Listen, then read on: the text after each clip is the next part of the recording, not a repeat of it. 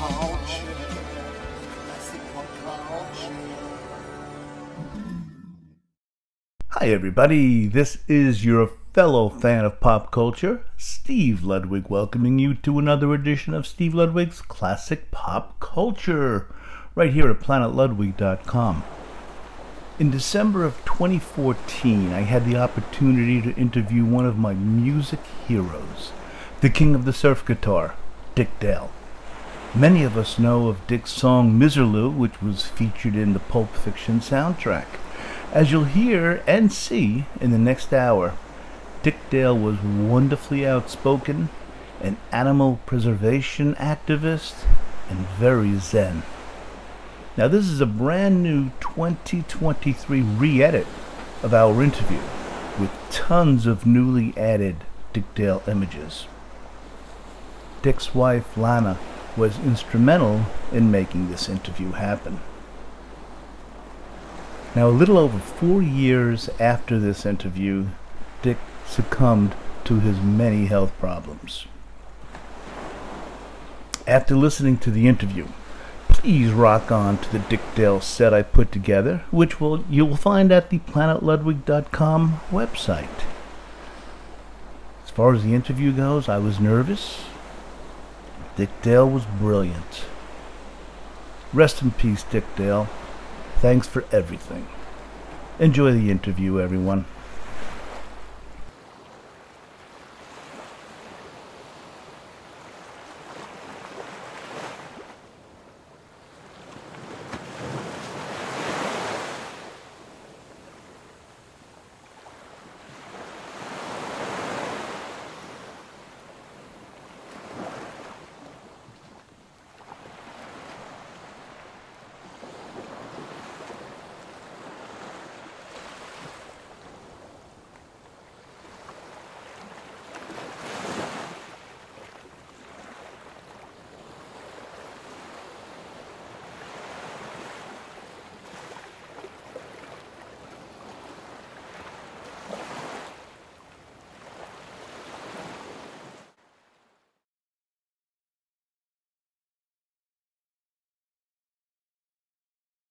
In 2009, he was inducted into the Musicians Hall of Fame in Nashville, Tennessee.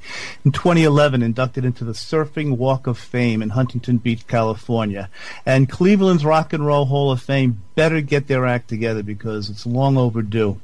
His style has been credited with influencing, among others, Jimi Hendrix and Eddie Van Halen. Guitar Player magazine is called Dick Dale, the Father of Heavy Metal. He's a Grammy nominee. His song Let's Go Trippin' is regarded as the first surf rock song. He is the undisputed king of surf guitar. What an honor and a privilege to welcome to the show Mr. Dick Dale. Dick, welcome to the show. 3, 2, 1. Mr. Dale, you're on. Hello. Welcome to the show. I'm going to tell you right now, I love you, Dick Dale, and I love your music. I got to tell you right now, I have a sarcastic sense of Bostonian humor. Well, I got to tell you right now, I'm from New Jersey and I like the Yankees. So, but other than that, I love you. Hey, from Jersey. I used to play in Wildwood, New Jersey, in the days of, my God, the Tops, the Four Tops, Fats Domino. Oh boy! All the guys would all play all around each other, like in the Rainbow Club, stuff like that, and the Four Tops and all that. It was such a fun time because on our breaks, we would go over to the corner and see one of our favorites performing there at the same time. Like Fats would come in and see me play. I'd go over and watch him play. And then what was so cool, I was doing some blues stuff on my guitar. Pat said to me, he said, Dick Dale, you got black blood in you, boy. And it was so cool because, you know, in those days, everybody was taking for their personality within themselves, you know, not the color. It was your soul, what you did. B.B. King, I played with B.B. So many of these different people, and it was wonderful. And you know, Dick, my wife and I, about maybe 10 years ago, speaking of B.B. King, we saw you play at B.B. King's in New York City. Yeah, I had fun playing there too. And BB and I did a show in Long Beach at the huge where they were keeping the Howard Hughes Goose. Mm. That was a fun thing.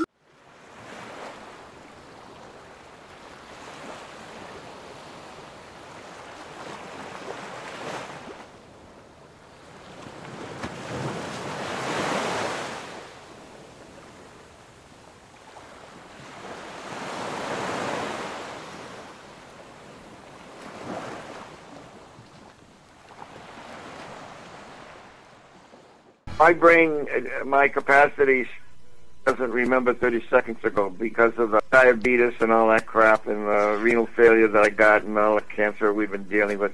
But my mind does remember certain things. It just pops up, you know. Mm-hmm. And I tried to get those pills to keep your mind thinking really good, but I can't remember where I put the bottle. you know, but seriously, Dick, before we go on, can we talk? How is your health? I know you've had actually a second battle with rectal cancer. When I was in my 20s, I was given 3 months to live, and then I went through that. And see, I've never had a drug in my body. Mm-hmm. I've never put alcohol in my body. I don't smoke. I don't eat red meat, and so that's given me the strength to deal with all these things that frick up. 20 years ago, they told Lana I was not going to be alive. Mm. And this is the second onslaught. And they told me not to get on stage because mistakes were made during I had 3 operations, 2 of them being 9.5 hours long.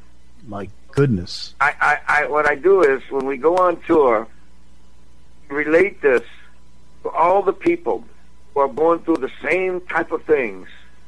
And then they see me on stage without taking pain pills, without taking drugs, without doing these things. And it makes them think different about their own way of thinking. Like, geez, if Dick Dale can do that, I better get my butt out of bed.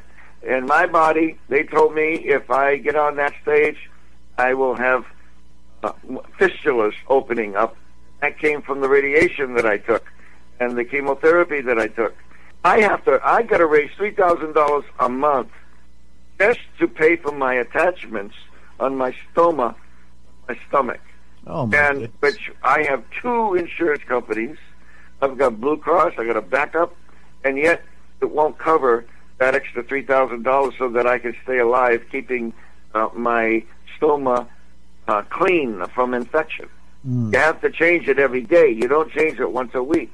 And these poor people who are laying in bed that don't have the money or cannot force themselves to get up and work to raise that extra money that they need to fight the infections that they have, they're just lying there. They do come to my concerts. I've had them come in gurneys. I've had them come in wheelchairs and everything else.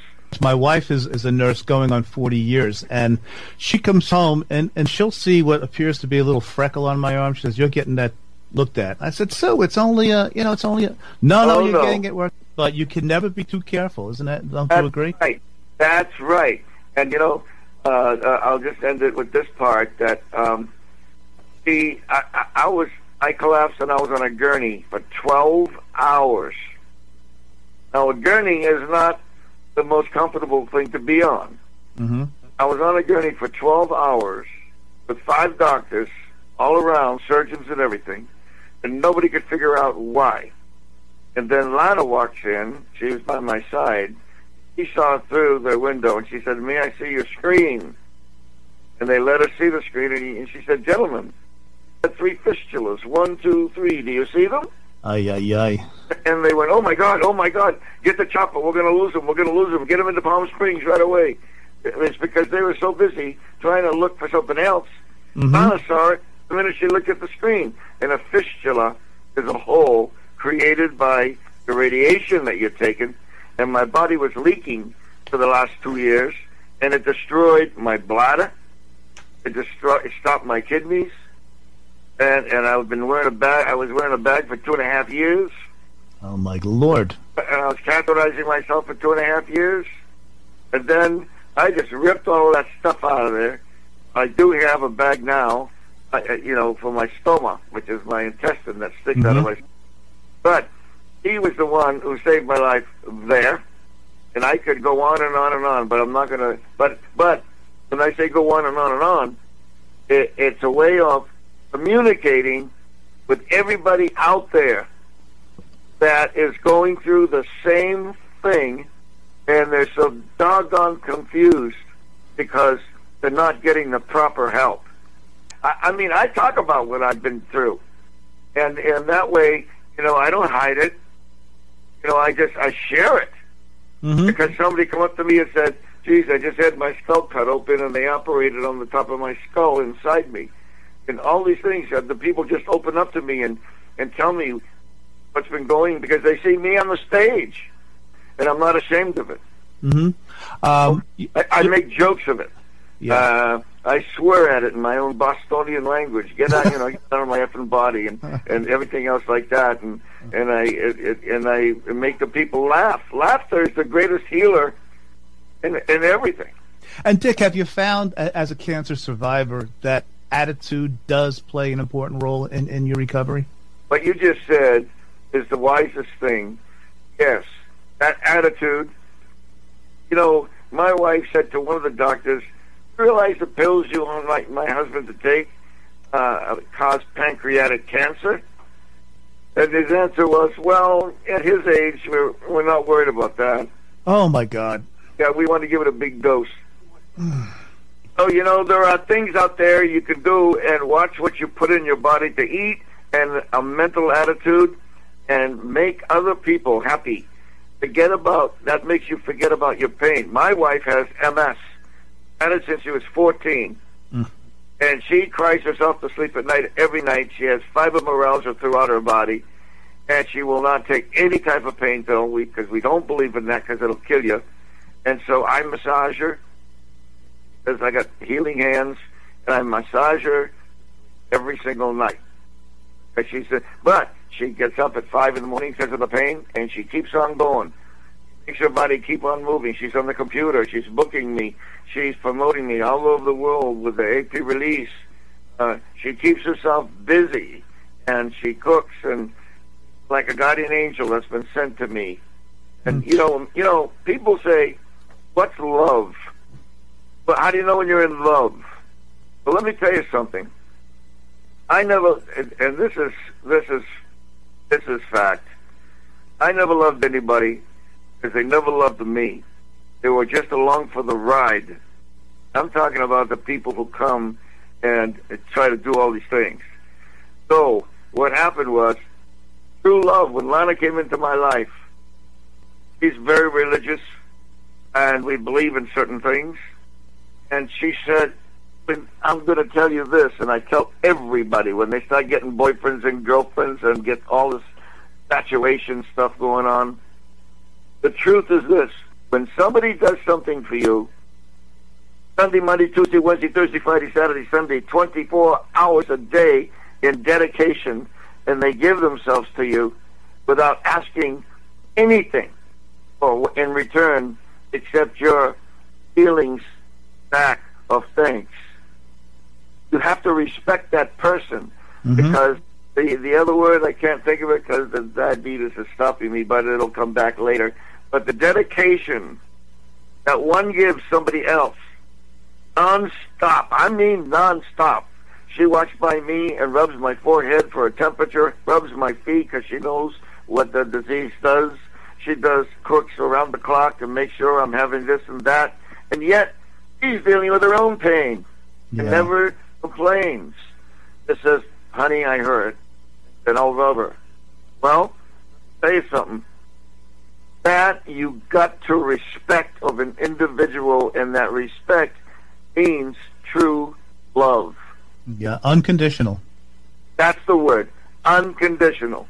When somebody is so unconditional to you, around the clock, every moment, she never lets me out of her sight. I'm going to fall. She tells the roadies, you get up there by because they used to carry me on stage. I couldn't walk on stage. They put me in a chair and I'd be playing. I couldn't even sit in a car. I couldn't get out of a car. The pain was so horrific. And they would lift me out of the car, put me in a wheelchair, and put me on the stage so that I could perform. And now I'm running around like a madman up there, you know. But the thing lies is I'm still doing it. Yeah. And Dick, you are you sure? Are you sure, Dick, that Lana's just not telling you she has MS so she can get those free massages? Oh, I love it. I love it. I'm going to tell her that. Yeah, she's been a sweetheart, boy, with setting up this interview, too.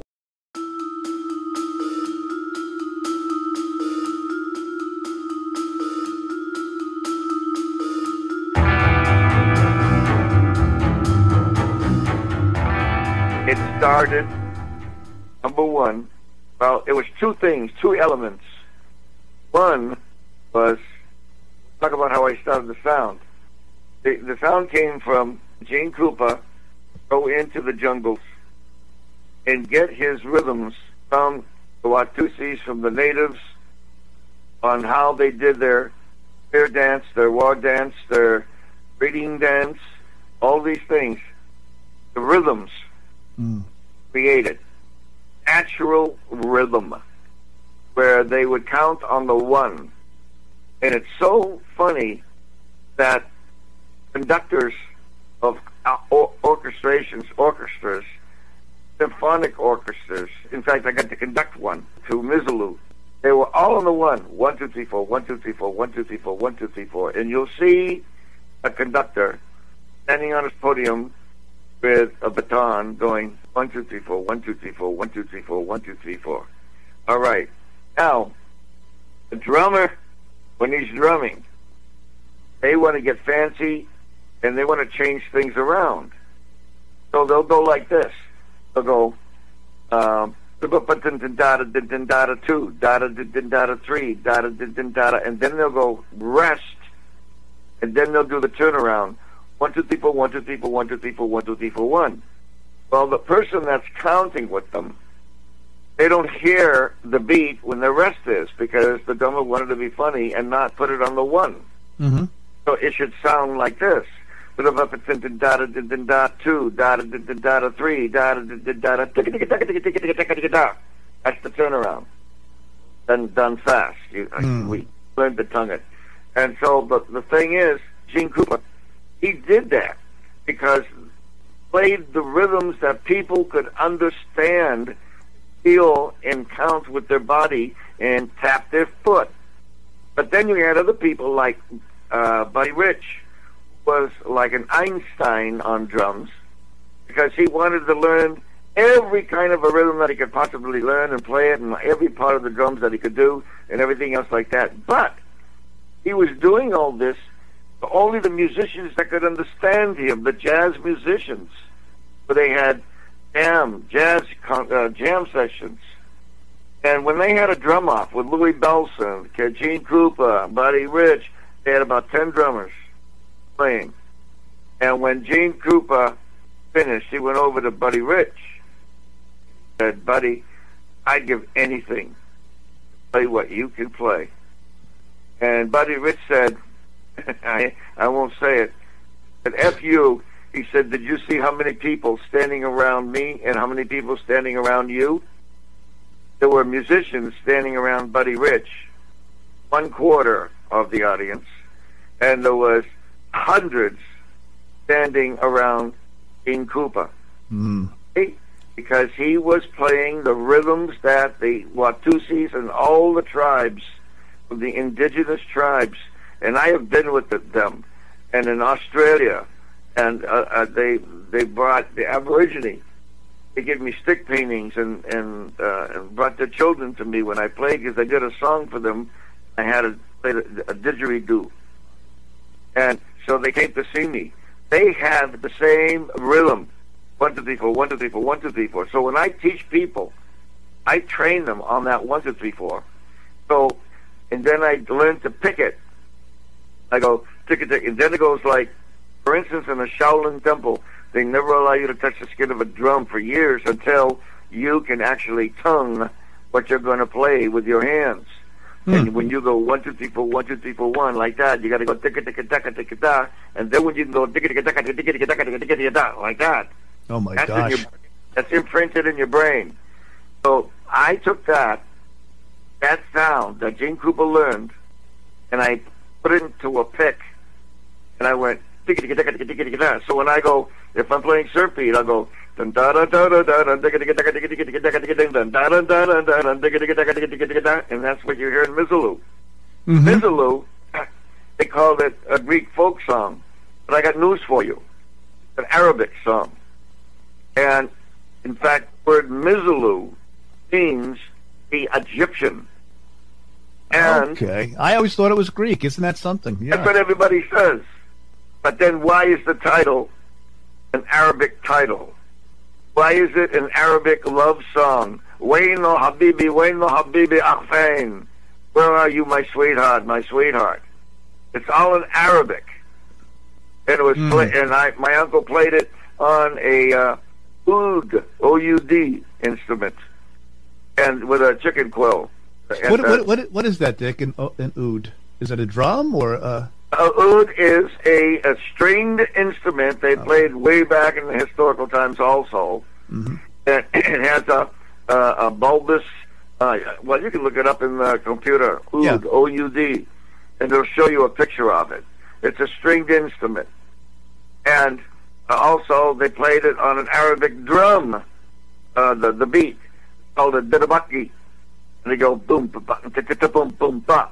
And the song was done slowly, because it was a love song. It goes dum dum dum dum dum dum dum dum dum dum boom boom boom ba boom boom boom ba, and then the belly dancers would come out and do all the Arabic belly dancing and do all of that stuff. So how it came to me playing it the way I do, when I started playing it at the Rendezvous Ballroom in Balboa, California, we had about 17 surfers that just came to see me, and this was a building that every big band in the world played there. And from there, they would take the boat and go over to Catalina, an island about 20 miles off the coast, and play over at the Casino Ballroom, which I reopened when it was closed. But everybody, Harry James, Guy Lombardo, Gene Krupa, they all played at this ballroom that covered a whole city block, and it held 4,000 people. And I reopened that because they closed it when Stan Kenton tried to bring back jazz, and it failed, and they were just going to just burn it down. The people that owned it, they just closed it. And I talked them into letting me reopen it with my dad. And the guys I was surfing with that I'm going to be playing there. And this is really funny because the states and the cities could not allow people to congregate to rock and roll at that time, 1955, 4. And they said it was, they called the music on the guitar devil music, evil music. So when they had graduations, they would go and rent the ballroom, and they would have horn bands, strictly horn bands, no stringed instruments. And so that was evil. So I talked with my dad and I, we went to the city, Parent Teachers Association, fire department, the police department, all the council members, and we met during nighttime because they didn't want anybody to know what we were meeting about. And then I said, would you rather have the kids in one big building where you could control them, or would you rather have them out in the street drinking T-Bird? And T-Bird was the cheap wine, Thunderbird. So they said, well, yeah. And then they said, well, they got to wear ties. Well, who ever heard of a surfer wearing a tie? Right. So my dad bought a box of ties to oblige their wishes, and he gave, and I told the surfers, but we didn't have money. I just told the surfers I was there. They came down the opening night, 17 surfers in a ballroom that held 4,000. My dad handed them eyes, and they were in bare feet shorts rather. And I started to play, and then the word got out, and within like 2.5 weeks, we had 4,000 people that we had to make more fire exits. Oh my God! It was so full.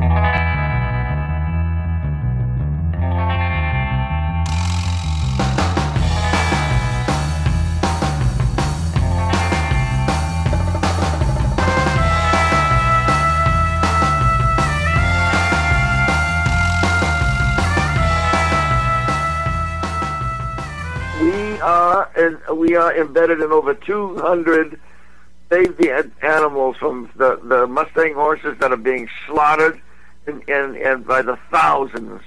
And we get all the letters from every one of these organizations that we support. And from the rhinos, from the elephants, from everything that is being completely annihilated, from the people who are, I don't know how anybody could kill anything. Like that. They're shooting them right from the helicopters because horse meat is a delicacy in Europe. Mm. It's unbelievable what they're doing, and we get firsthand everything because we're supporting members. Mm.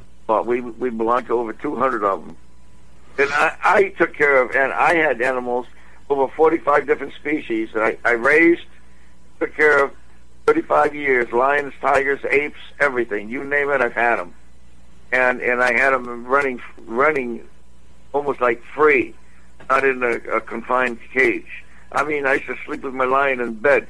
Wouldn't tell anybody to do this because you got to know what you're doing, otherwise they'll eat you just playing with you. Mm-hmm. Because they're wild animals. But the thing lies is I was preserving them from the poachers, killing them. Yeah. And so they live their happy lives.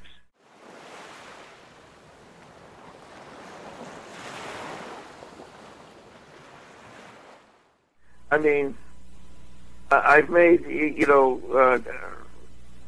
all the creatures that are out here in the desert where we live, they're dying left and right from the pollution that is killing them, from the animals that they eat, from the creatures. And I just made a huge den. The coyotes, they call my wife every night. They live on the ranch, and they bring their babies to her, and things like that. But then we go out and we see dead ones all over the place. They can't get what they need to eat. Live. Yeah, Dick, I read somewhere where you, when you play now, you think more of animals than the feeling you had originally gotten from surfing. Is that an accurate description of when you're playing? When I was raising all my animals, I come home, mountain lion would go, ah! Oh, cry to me.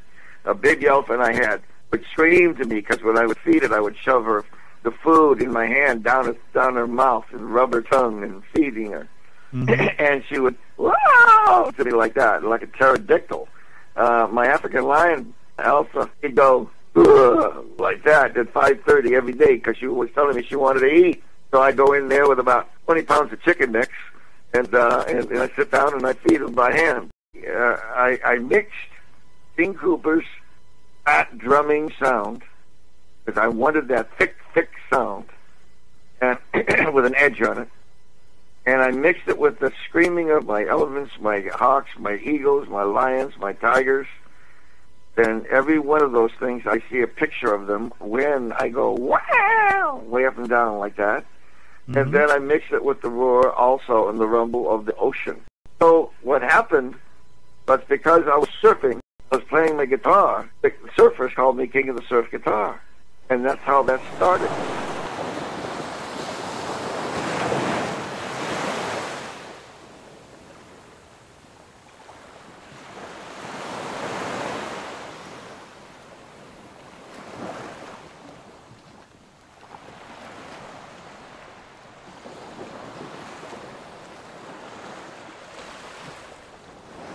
I was playing Hank Williams songs. I loved the country. Always wanted to be a cowboy singer. And that's another story. Was he your hero, Dick? Hank Williams? I I gave instruction to his daughter, Jet Williams, how to perform on stage. Oh, boy. He came to me at one of the big conventions where we were at and said, Dick, I'm so scared to death. I don't know how to address an audience. I don't know what to do. I panic every time I get on the audience, into the audience. I told her what to do. And I said, how to look at them. That's another story. And a year later, came back to me at another convention in tears and hugged me and her and her husband, and they live in this big, huge type of houseboat up in the lake, Great Lakes, and it worked. It worked. It worked. It's working. So Hank Williams was my big hero when it came to singing. And so I went and got me. Here I'm delving. I'm going off the track, but that's quite all right. Please do. I went to I was reading a Superman magazine when I was a child, and I saw a cowboy on a horse on the back cover of Superman magazine with a lariat, burying the horse, and it said, "Sell so many jars of Noxzema skin cream, and we'll send you this ukulele." And so I went out in the snow and back in Quincy, which is only 9 miles from Boston where I live, and banging on the doors at night and say, "Buy my Noxzema skin, Dickie, you're supposed to be in bed. You're going to school tomorrow," stuff like that. And I sold enough jars of Noxzema skin cream, I could have bought a car, for crying out loud. and then what happened was, I had to wait about 3 months. I finally got my ukulele. In fact, if you get one of the history of ukulele books, you'll see my picture in the side and front cover with a fedora on, holding my ukulele. And but when I got it, I was so mortified because the pegs would fall out of the holes that you would turn, tighten up the strings. It was made out of like a pressed cardboard. And I smashed that thing and threw it away in the garbage can. I got my Red Ryder wagon, put all my Pepsi bottles in it, and took it up to the store, and I got $5 for $5.95, a plastic ukulele that was cream on top and brown on the body, had screws holding the tuning pegs in. So I picked that up, and I got a book, but the book didn't say, "Turn it the other way, stupid, you're left-handed." That's right, you're left-handed. Yeah. Couldn't figure out why my fingers wouldn't go where it was telling me to go, because it wasn't made for that. So I would take it home, force my fingers, make this 3 chords, and I used to tape my fingers going to sleep at night, saying that a little godmother would come and keep my fingers on the notes so that I could play them without rattle or something. But anyway, I learned to do that, and I played all the Hank Williams songs and all that kind of stuff. But when I picked up my trumpet, I played like Harry James, copying Harry James and Louis Armstrong. So, that was the thing that I did. And playing on drums, first instrument, I was playing with knives on my mother's sugar cans and flour cans, my dad's big band records. And he used to whack me up the back of the head and say, "You're scratching your mother's flour pans, for crying out loud again." So that's how that all started. But my dad would bring home big band albums. So I would pick up different instruments, learn to play them. The trumpet. You're self-taught, aren't you, Dick? Yeah. I can't read. I'm self-taught in everything that I do. Well, I play the sax, the trumpet. Incredible. It was my favorite because I used to play it to my mother all the time. God bless her. But I took that picking style and one kid, and so I would take Hank Williams songs and I would jazz them up. And I'd go, instead of going ding, dick, ding, dick, I go ding it dun, dick it dun. Rockabilly, as a hillbilly music.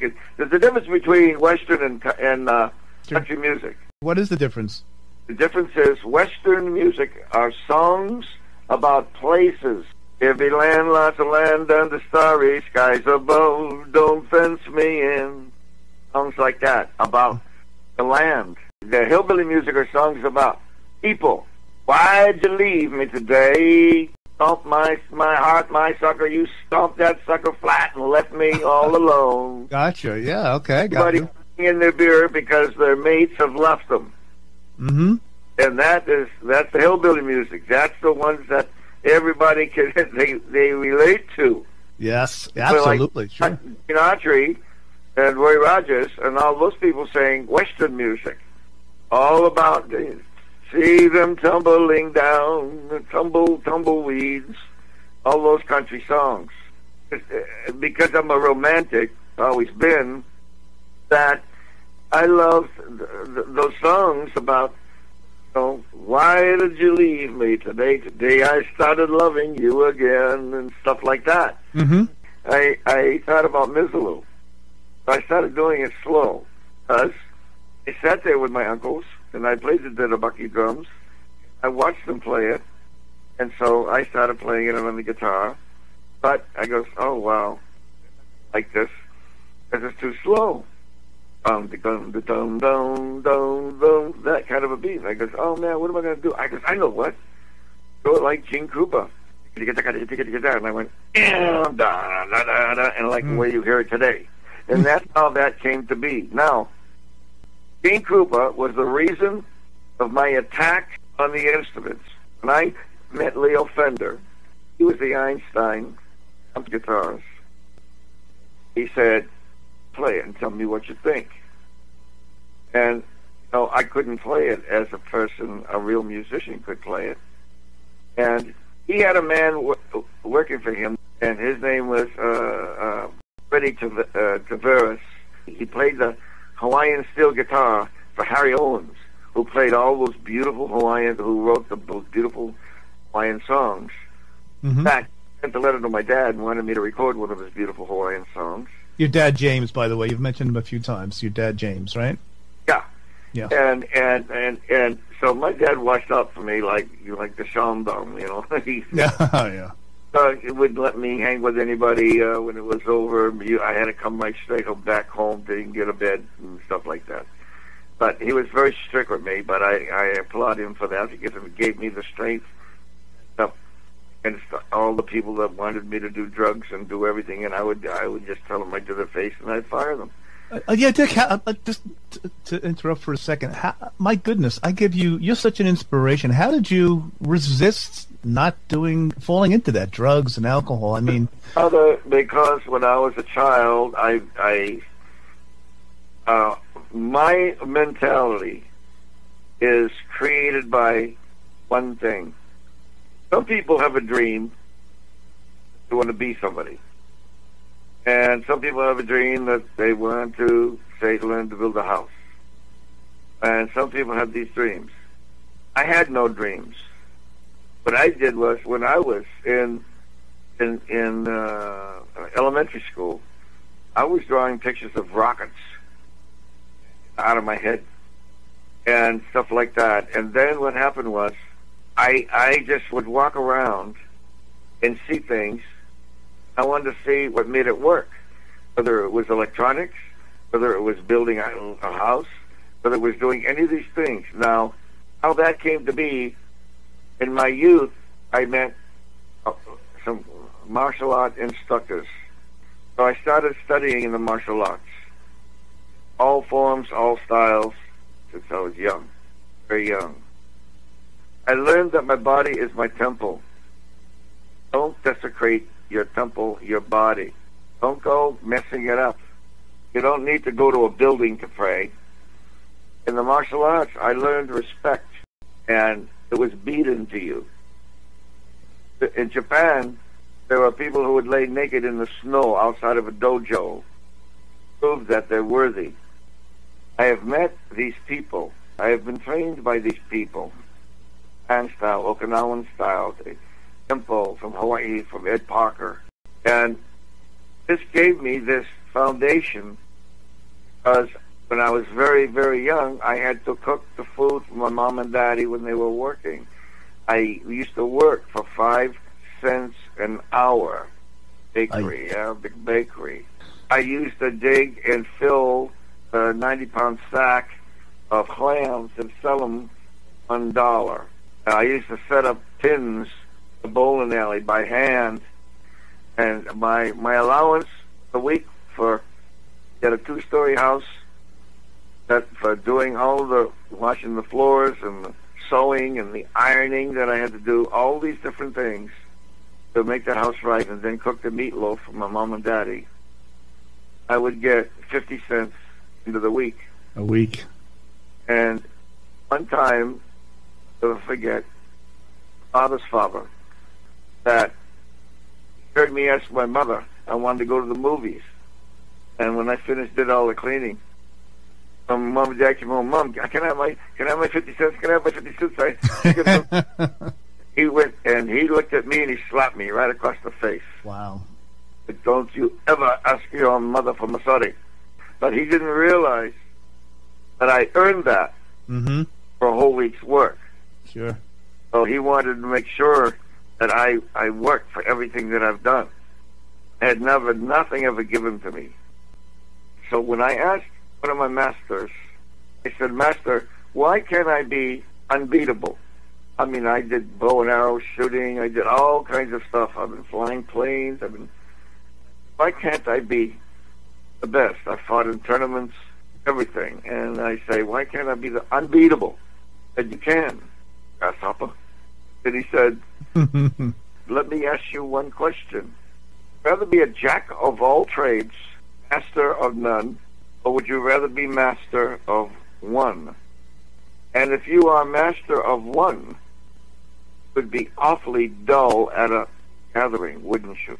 If I was building a table, I would never bend a nail, and then cover it with a piece of molding so the buyer could not see it, because I knew it was there. So I would unbend it, take it out. My dad used to say, Jesus, I hate to hire you. I had to pay.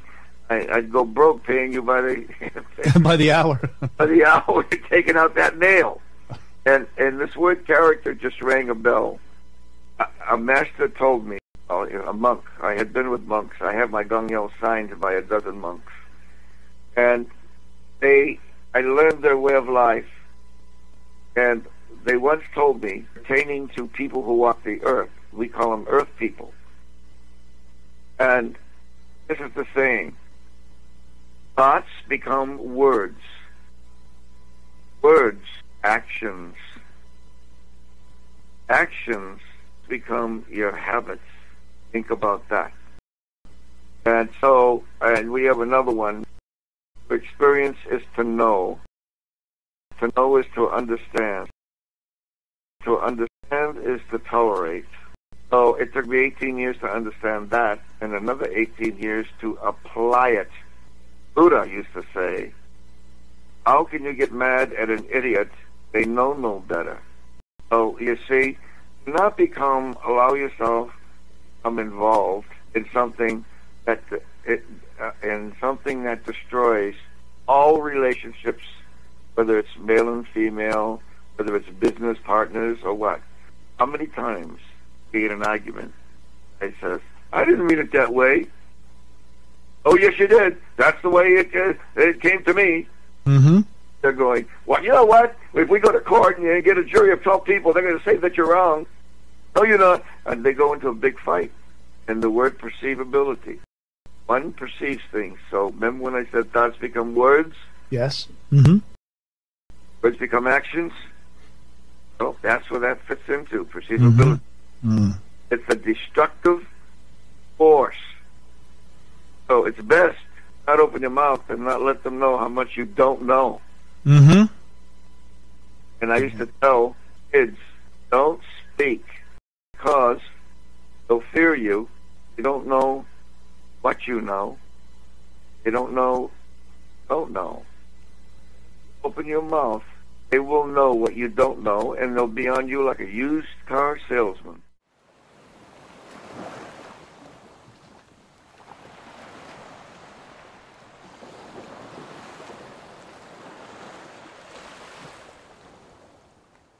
Everybody has intelligence.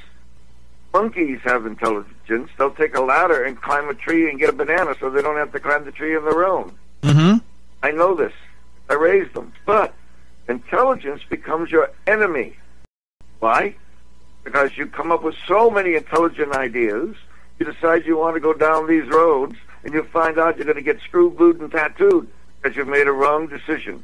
So now, what controls intelligence? What word? Wisdom. And where do you get wisdom? Making all the mistakes throughout your life, telling yourself never to go back down that road again. So you are now wise, like a wise old owl.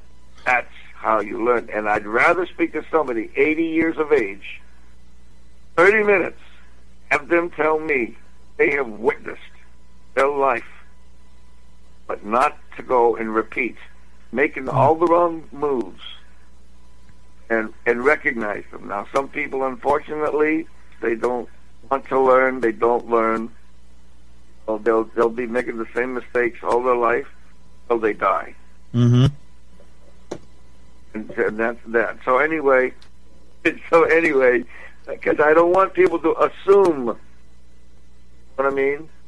They'll say, "What'd you do yesterday?" And one guy goes, "Oh, I went to the store." Well, how mundane is that? Uh-huh. But if you want to tell them what really happened, yeah, I went to the store, I got a flat tire, and I asked this guy to help me fix the tire, and he robbed me, and he took all my money and left me. And so, Yep. that's what he did. So tell him what he did, see what I mean? Somebody asked the other guy, "Did you interview Joe?" "Yeah, he went to the store." Right. Oh, I mean, how are you going to learn anything else? You're going to learn is, be careful who you ask to go help you change a tire. You know what I mean? Yeah. There's a bit of wisdom. I used to write a 2-page column for Music Confidential, a beautiful, glossy magazine. I used to talk about random, everything I would experience going on tour, going on a road, that I could tell all these young musicians of how they're being blued and tattooed. And they shouldn't allow that to happen. With a little bit of penicillin without sounding like a preacher.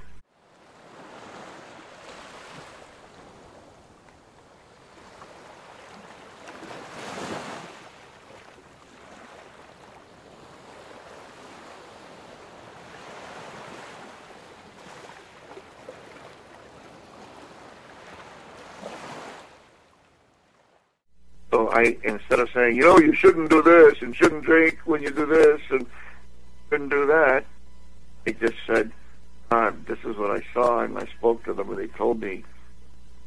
So anyway, I started playing like that back, and I wanted it to sound like the rhythm of Gene Krupa. And then I wanted my sound to sound like Gene Krupa's drums.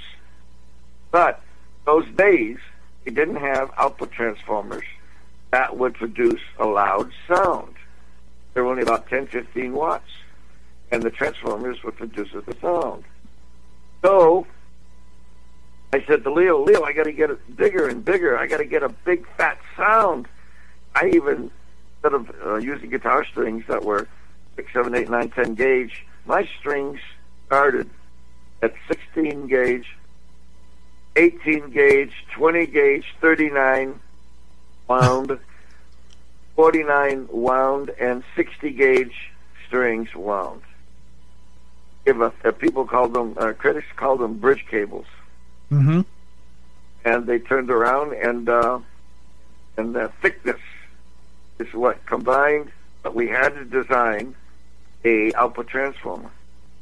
That's why Leo was saying, "Why do you have to play so loud? Why do you got to play so loud?" I blew up over 50 of his amplifiers. Jack, I'll tell you, if you go to a Dick Dale show, listeners, bring earplugs, because you do, boy oh boy, you just rip it up, Dick. I make your ears bleed. Yeah. But, in a good way. Yeah, but I want that. Well, that's why I change. I go from one type of song to another type of song. But I wanted the thickness, and so Leo, Freddie Tavares was the man who tested out the Telecaster guitar. Mm-hmm. And he turned around. Let me push a button here. Okay. I did the Telecaster, and then Leo wanted me to work on the Stratocaster. So that's what I was doing. And then what happened was, Freddie said, "Let's go see Dick in concert. I'd be able to answer some of your questions why he plays like he's playing, he's saying, blowing up your amplifiers." We brought Leo, and we had 4,000 people in the ballroom that night. Leo stood there, and he said, now I know what Dick is trying to tell me, back to the drawing board. Mm-hmm. And he called me up at about 3 in the morning, and he said, I got it, Dick. You got to come down. I got it. Created the first 85-watt output transformer that peaked 100 watts with the gas in the tubes. We used the glass vacuum tubes, 5881 tubes, they were called. Mm-hmm.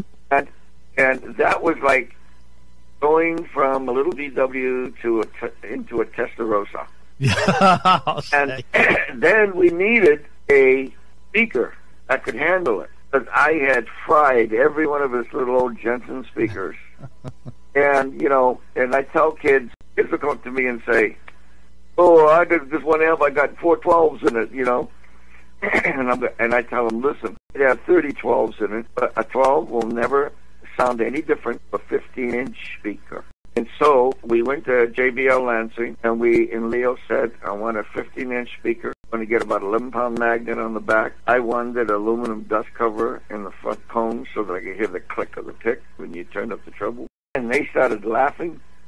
Well, what are you going to do, put it on a tugboat? And Leo just looked at him very quietly. He was just like an Einstein. Built a 3-foot-high cabinet, 2 feet wide, 12 inches deep.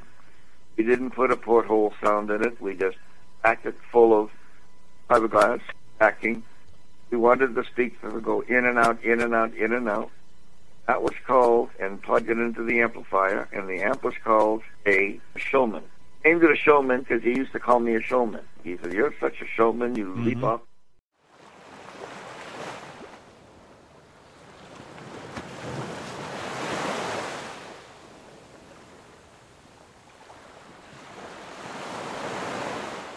Then the color changed because we didn't have, as I was blowing up the amps, we didn't have any more covering, and there was a brown covering, and then he found some cream shellac covering, and he covered that amplifier with it. He said, here, use this, but don't let anybody see it because it's very impractical. They're going to get coffee stains on it. They're going to put the cigarette butts on it.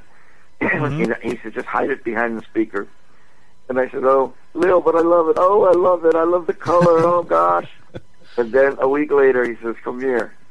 Calls me in, and this whole little assembly line was all covered with cream Tolex that you see of the Fender amplifiers and speakers. And then when I plugged in my guitar, my Strat, that Showman amplifier with the single 15 in it, with that 85-watt output transformer peaking 100 watts, it was just like, the walls started coming down. Turned up the volume. And I said, Leo, I want to put 2 speakers in it. He goes, what? Oh, my God. He says, you're going to have to, I got to rewire the transformer. I got to rebuild the transformer.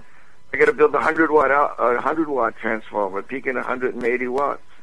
And that's what he did. He built that. That's what they call them, the big deal transformers. So Leo Fender created that stuff for me, and with me, you know, experimenting it. And he gave me the last 7 before he passed away. And I'm still playing through the original Transformers in the 50s. In fact, Hendrix, I taught Jimmy, I found Jimmy when he was playing bass for Little Richard in the bar in Pasadena to 30 people. He wasn't even Jimi Hendrix then. And his drummer, who opened for me, Buddy Miles, he'd tell the audience, he'd go, pardon my French, Jimmy would say, I got my best, I don't know for, but anyway, I'm going to say it. No, you can, absolutely. I got my best from Dick Dale. You know, he used to say that every day. But it was kind of really neat. And that sound was the slides on my animals. And then for my animals, as I was surfing, when I got caught in a tube, and I've been eaten, chewed up, and spit out more than once. I've been left for dead on the beach at least half a dozen times.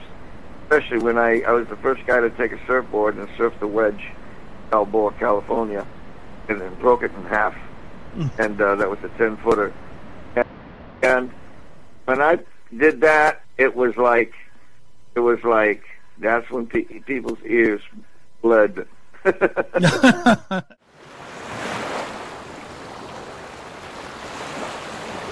One time I took 6 of those amplifiers and I wired them all together, all the speakers. And when I hit that 60 gauge string, it was at the Pasadena Civic Auditorium, and my feet were lifted off the ground. I said, no, that's too heavy for me. They call me louder than Motorhead. Well, you're the father of heavy metal, Dick. Yeah, well, so, you know, that's what they got me on the cover in Spain on the heavy metal magazines. Mm-hmm. And that's what they call me.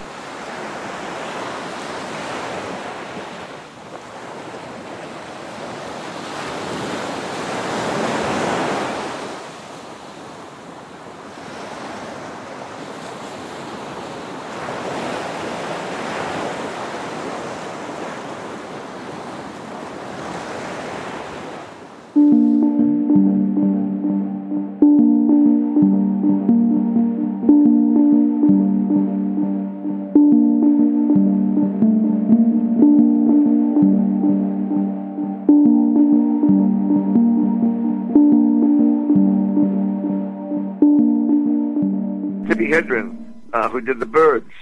Yeah, big animal activist. They brought her to me, and because they wanted her to work with my lion Elsa, and when she was doing, she had done Born Free and then Living Free, and they wanted to take Elsa. She was got along with Elsa so well. And then I had one of my big hawks that I wanted her to feel what it was like to hold a big hawk, you know, and fly and have it fly to her. Mm-hmm. And I didn't realize that at that time her manager was saying, "Oh, no. Well, I didn't know that he'd gone to a resting place because after making the pictures of the birds. But you know what? She was a brave woman, and she didn't let me know about it. But I knew she was stiff and everything, and I put a gauntlet on her. Now I'm going to take this big, beautiful red tail as a female. And I said, I'm going to go down. I had 2.5 acres going down. So I went down. I told her to hold this chicken neck in her hand. Let the bird loose, whistle to it like, you know, went up in the air and swooped down to the ground where the feathers touched the ground because they'll pull up and break. And bam, landed right on our hand. And that was the first time he has been near a bird, any kind of a bird. And she did it beautifully, and he was so surprised.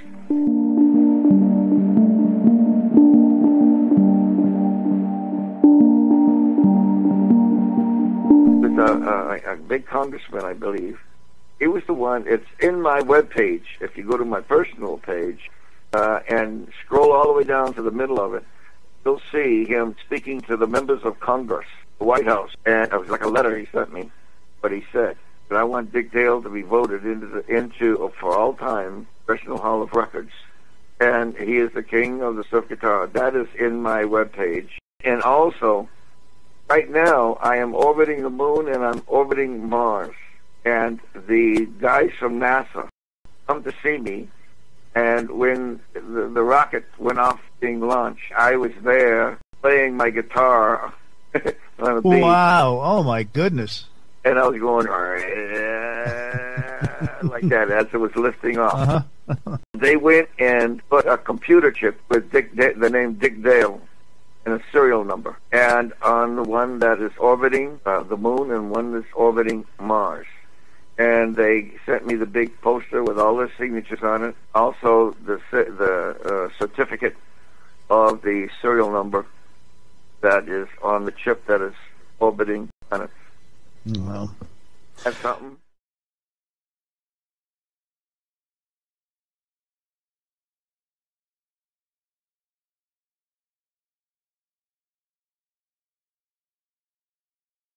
Could I impose upon you to come back then and talk more? Well, yeah, you can talk with me.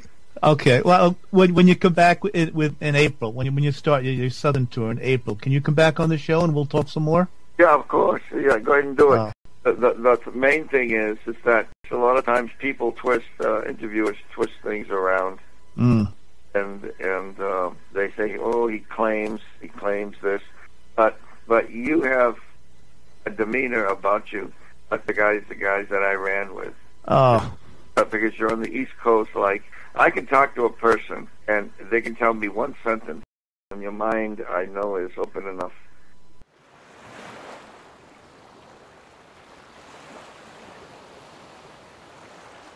When you meet her, she'll make you melt because she wanted to be a nun in the beginning. And the lady who became a nun, who was that movie star from the Beach Party days.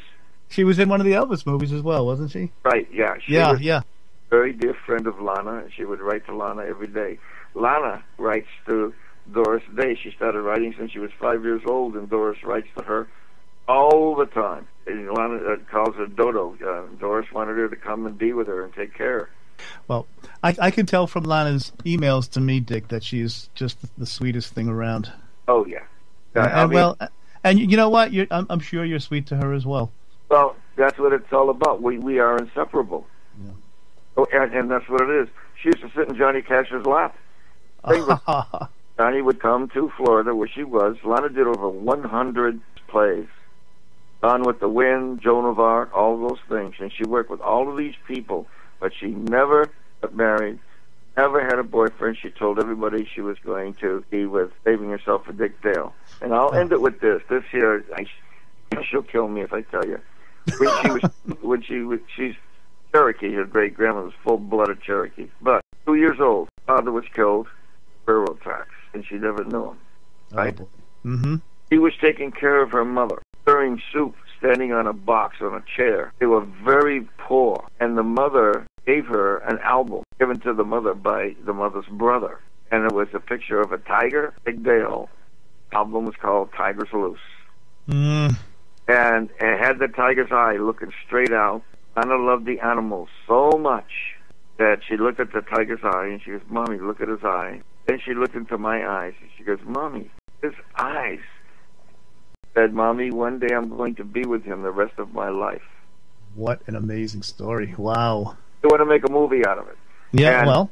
It turned them down. But I'll finish with this. Mm-hmm. He never, ever tried to contact me, because at the time I was married to a horrific marriage. But the point lies is she respected that. That's when she became friends with the girl who became the nun. Mm-hmm. Wanted Lana to come to the monastery up in the East Coast there. And the whole shebang. And he was always telling people, Orson Welles, when he saved her life, she saved his life. And he wanted her to go to Hollywood with her because she was so smart. And she said, "No, I'm saving myself for Dick Dale." And then her mother told her to email me, and she did. Then I come home, and we discovered Skype, and she could see me how I was shaking every time I had to go to the bathroom. I've loved you since I was 2. Mm. Then my mother intervened, made her take $1, go to a scratch-off, because we had no money. All my money was gone from the divorces. Yeah. All I had was my ranch, and she won over $500 on a scratch-off. And we've never been out of each other's sight. What a beautiful, beautiful story. Yeah. And it's deeper and deeper and deeper than that. So, got about 5 different things wanting to do a movie, but we're just saying no at this point right now because we're trying to stay alive.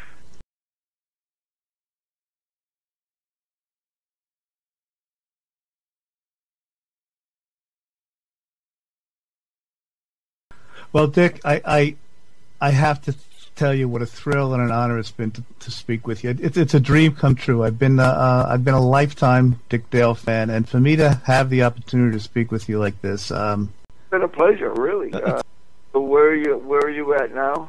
I'm in Fort Lee, New Jersey. Anna does all the booking now. I think she mentioned August of 2015. You'll be in the Northeast. Yeah. Yeah. Okay. Well, I better. So, I'll find you for sure. Gotta keep staying alive. That's all. Well, you better is right. All right, buddy. We love you, Dick. All right, thank you so very much. It's been a pleasure. God bless you, and good health to you. And same to you. Thank you, sir.